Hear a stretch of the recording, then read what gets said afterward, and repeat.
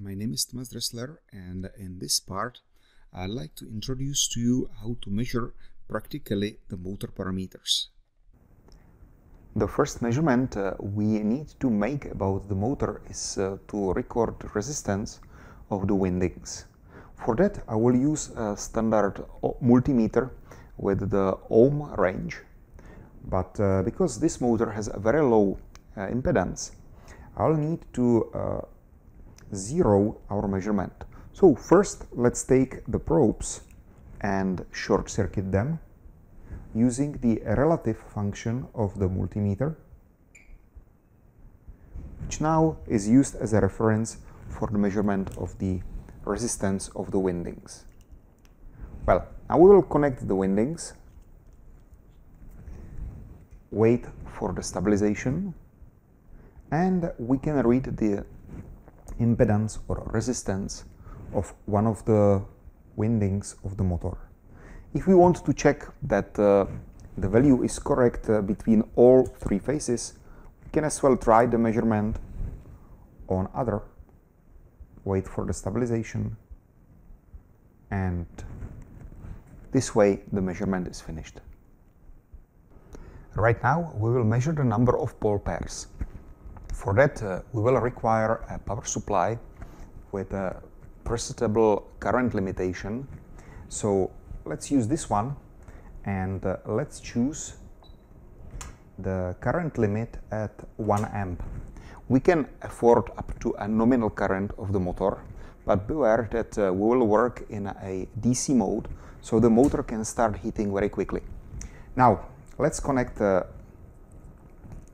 the supply between two phases of the motor, and let's turn the output on.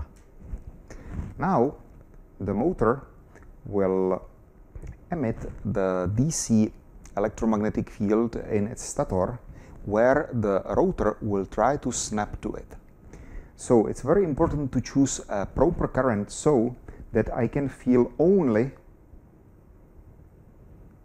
the torque between the positions, while if I reach the positions where the rotor is fixed and aligned to the statoric field, it doesn't move and it has the lowest torque available. So let's count how many stable positions we can reach around one mechanical rotation. So now I can feel one, and when I move it 180 degrees apart is another position. I'll try to verify, and again I can return back to the initial position, which means we have only two stable positions around one mechanical rotation. This gives us a total of 2 pole pairs for this motor. Our next measurement will be an inductance of the windings. So let's choose 2 of them, and let's use a RLC meter like this one to measure the inductance. So let's connect it here, and we can read that the inductance between the 2 terminals is 5.2 microhenry. However, this is not an end of this measurement, because depending on the motor type, we can identify 2 types. One with inset permanent magnets, and typically with the trapezoidal shape of the back electromagnetic force, or we can find the one with a sinusoidal shape, where we will see only one inductance over the whole range. So to be able to distinguish between these 2 types of motors, we have to measure the inductance on different angles of the rotor. This is why I will slowly turn it and always wait for the stabilization. And I can read that the maximum value of the inductance is 6.4 microhenry, and the minimum inductance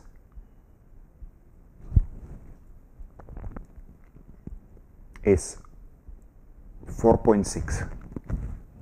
This we will again record in our spreadsheet and use for the further setup of the FOC library. The next part of the measurement of the motor will be the electrical constant. To measure it, we need to record the voltage and the frequency of the output, the inducted voltage, from a spinning motor. To help ourselves, I took the accu drill and connected it on the shaft of the motor. So you can see the motor mounted here, the accu drill, and the connection of the two phases straight to the probe connected to our digital oscilloscope. So let me spin it and record the measurement.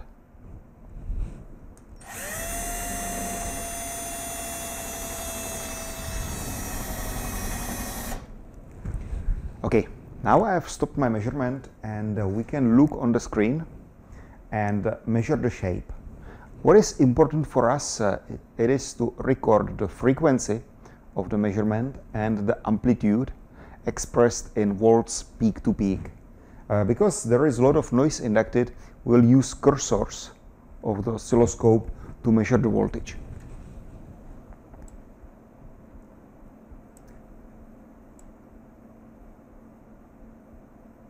So let me choose one of the shapes, the one in the middle, and read the peak-to-peak voltage, which is in this case 438 millivolts. At the same time, we can read the frequency of the measurement, which is 24.55 Hertz. Okay, now we will record it and use it later in the spreadsheet. Well, after the measurements, let's fill the measured values into the spreadsheet I have prepared to make the preparation of the data for the motor control workbench a little bit easier. Let's begin with a number of pole pairs. If you remember well, we measured 2. Now, let's come back to the resistance, and this one we have read as 0.01 ohm. Be careful here, we have measured resistance between the two terminals of the motor, which takes 2 windings or 2 coils in a series. Now let's choose the biggest of the inductances, which we measured as 6.4 microhenry.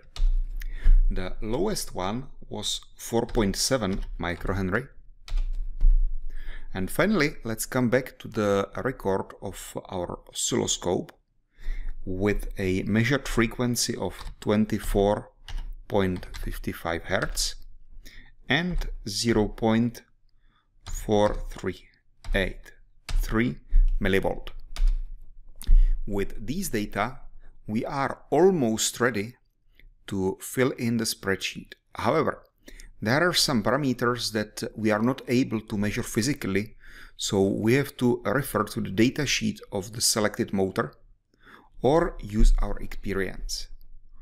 The blue motor I have chosen, the maximum rated speed is 20,000 RPM. The nominal current is 8 amps. The magnetizing current is typically the same like nominal, but can be a little bit different. And the nominal voltage for this motor is 32 volts. Finally, we have all the data, and you can notice that the spreadsheet chose the permanent magnet synchronous motor with inset magnets. It calculated the one winding resistance as 5 milliohms, chose 2 pole pairs. The rated speed we have read in the datasheet, nominal current and DC voltage as well. It calculated the LQ and LD plus their ratio, the demagnetizing current, and finally it calculated the electrical constant KE. With these values, we can now come to the motor control workbench and fill in the motor parameters.